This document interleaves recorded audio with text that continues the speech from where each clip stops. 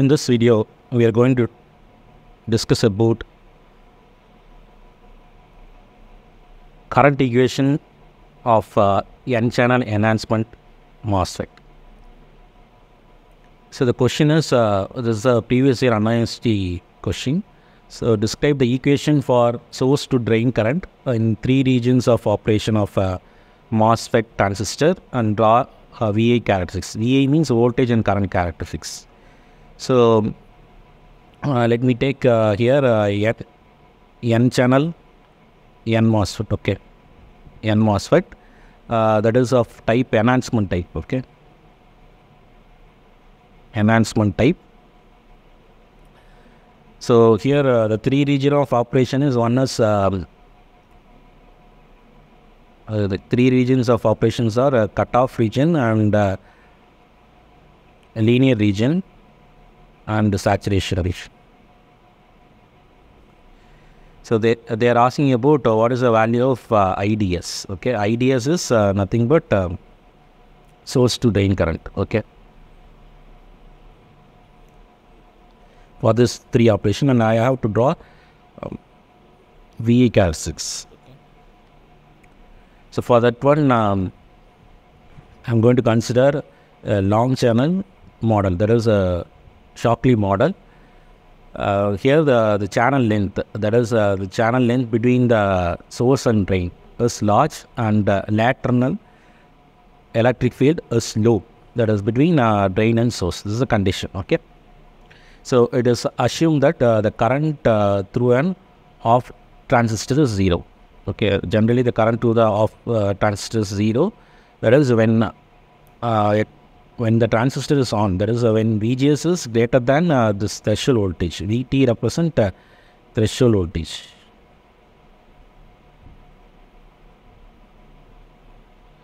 Okay, whenever the input VGS here represent VGS is my input. Okay, and VGS is greater than VT. The gate will attract the carrier, that is the electron, to form the channel.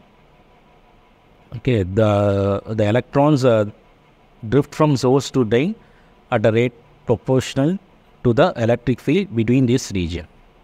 So thus we can compute current if we know the amount of charge in the channel and the rate at which it moves. So we know that the charge on each plate of a capacitor, that is Q is equal to CV. Okay, so that thus the charge in the channel, I can write it as QC. QC means Q channel. Okay, that is equal to CG. CG means it is a gate capacitance. Okay, into VGC minus VT. So I am going to apply the voltage between gate and the channel, right? So I can write VGC minus VT, because only after when the VGC value should be greater than VT, right? Then only it will conduct. Therefore, I am writing VGC minus VT. Okay. So here CG is the capacitance of the gate to the channel, and VGC minus VT is the amount of voltage attracting the channel to the channel beyond the minimum required to invert from P to N. Okay. So in order to convert this, so this is my this is N type and this is N type. This is P type. So in order to convert this P type into N region, N channel, we need to apply the voltage, that is VGC minus VT. Okay. So the gate voltage is reference to the channel which is not grounded. So if the source is at VS and the drain is at VD. Okay. So the average value, that is VC, I can write it as it is between the source and drain. So I can write VC is equal to VS plus VD by 2. Okay. So what is VGC? VGC is the mean difference between the gate and channel potential. So I can write VGC is equal to VG minus VC. So I am going to add and subtract plus VC plus Vs minus Vs. Okay. and instead of Vc, I'm going to substitute Vs plus Vd divided by 2.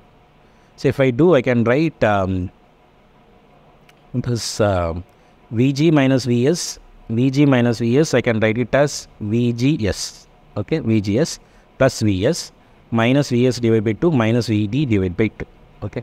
So if I solve this equation, I will get Vgs plus Vs by 2 minus Vd divided by 2.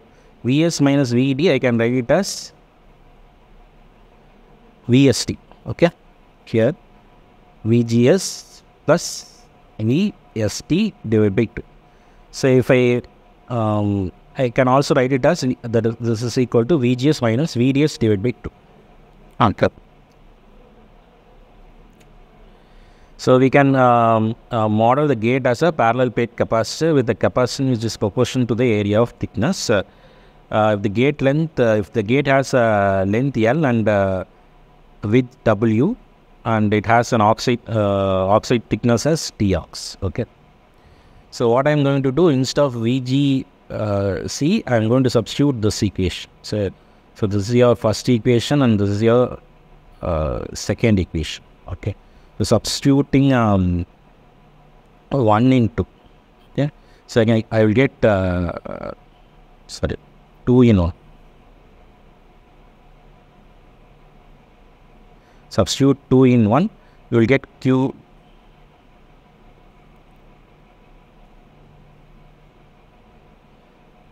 is equal to Cg. Instead of Vgc, I am going to substitute Vgs minus Vds divided by 2 minus Vt. Okay. Next, Cg, I can write it as Cg is equal to gate capacitance is equal to Cox WL. Okay. So WL is width into length. That is nothing but area. Okay. Cox, I can write it as epsilon x divided by Tox. Yep.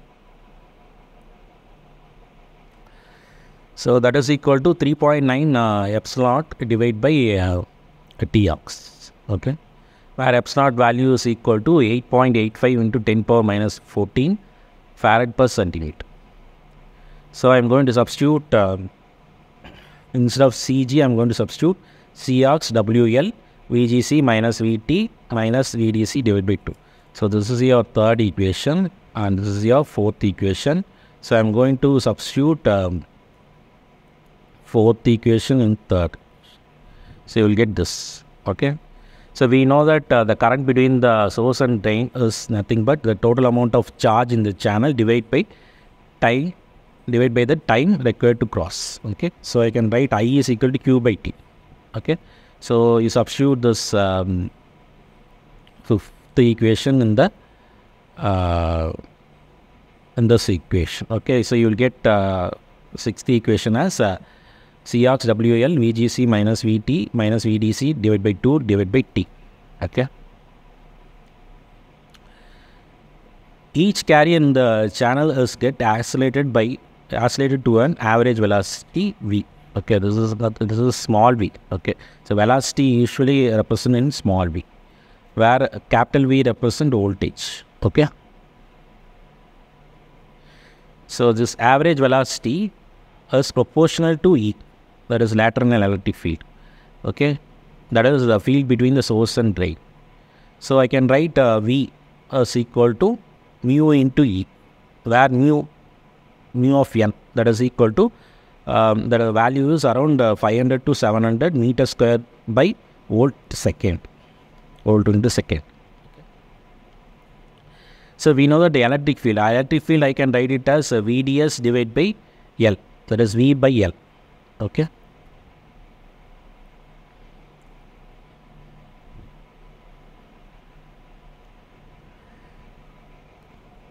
So what I am going to do here, you can see from the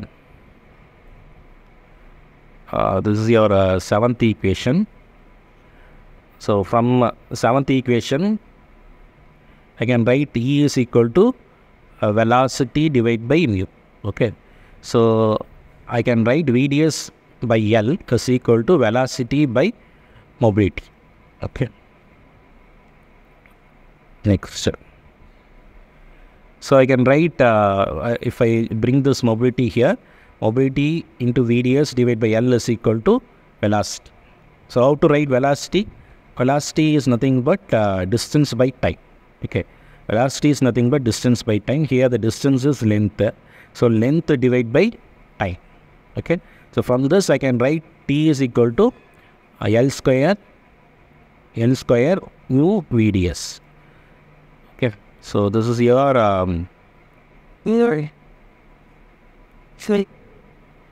eighth equation. Okay,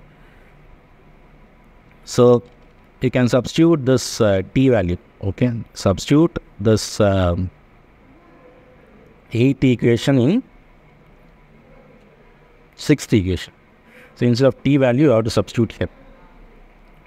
So you take this one and you substitute it in sixth equation. So T value is in the denominator, so you will get L square mu VDS. Okay, that's the Q value is same. Okay. So now I'm bringing this. I'm going to take mu n. Sorry, this is mu. Since mu into Cox W by L. Okay, this LL get cancelled out. So you will get Cox W by L into mu. So VDS it will goes inside. Okay, so you will get this. So here I'm going to take beta n is equal to mu Cox W by L. Okay, so this is your beta n. Okay, so this is a condition for a linear region. Okay.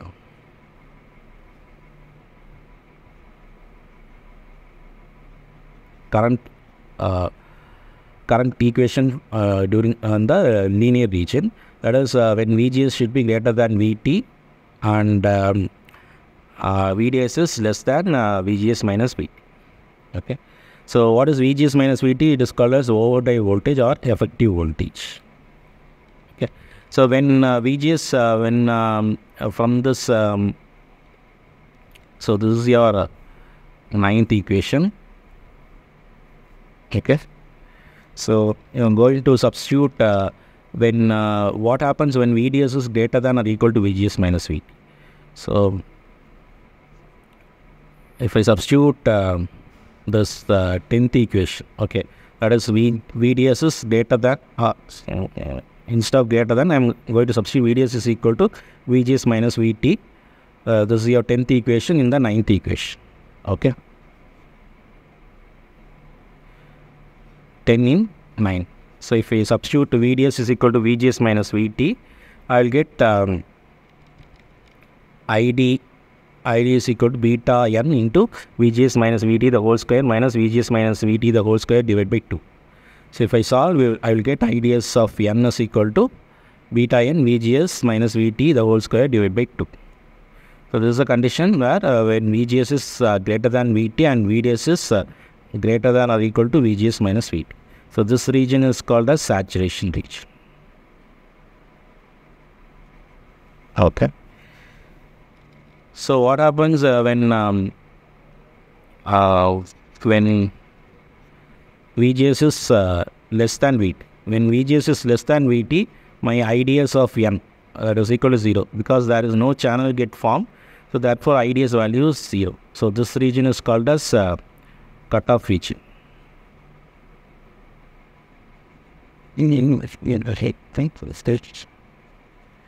So I have formulated the equation for current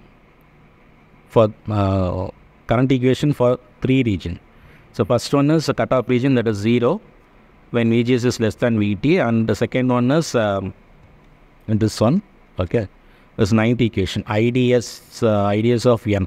Okay, IDS of n is beta n VGS minus VT into VDS minus VDS square divided by 2 for this values. Okay, so this is nothing but linear region, and it is 11th equation, that is IDS of n is equal to beta n VGS minus VT the whole square divided by 2. This is for saturation region. So let us discuss some of the disadvantage of MOSFET.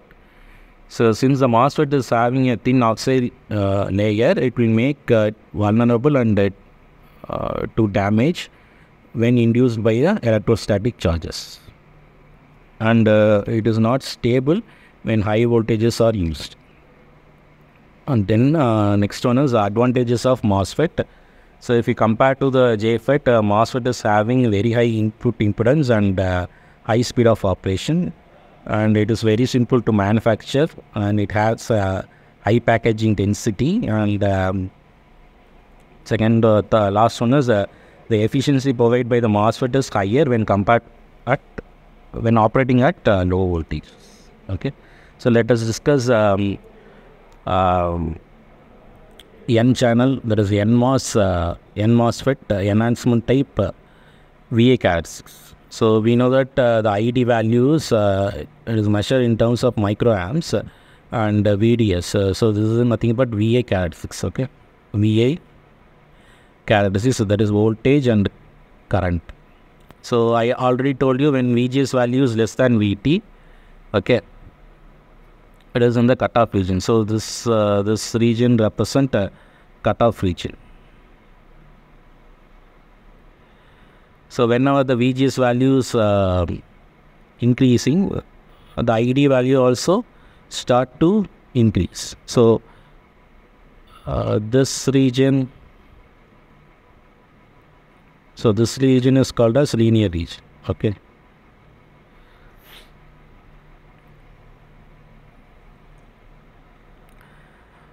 And whenever the VDS value, that is suppose if this is VDS, so if the VDS value is equal to VGS minus VT.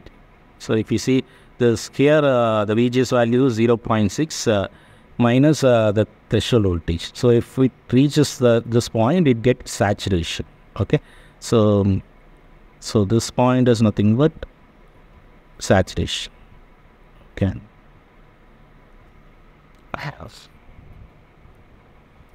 So this third quadrant graph is for PMOS.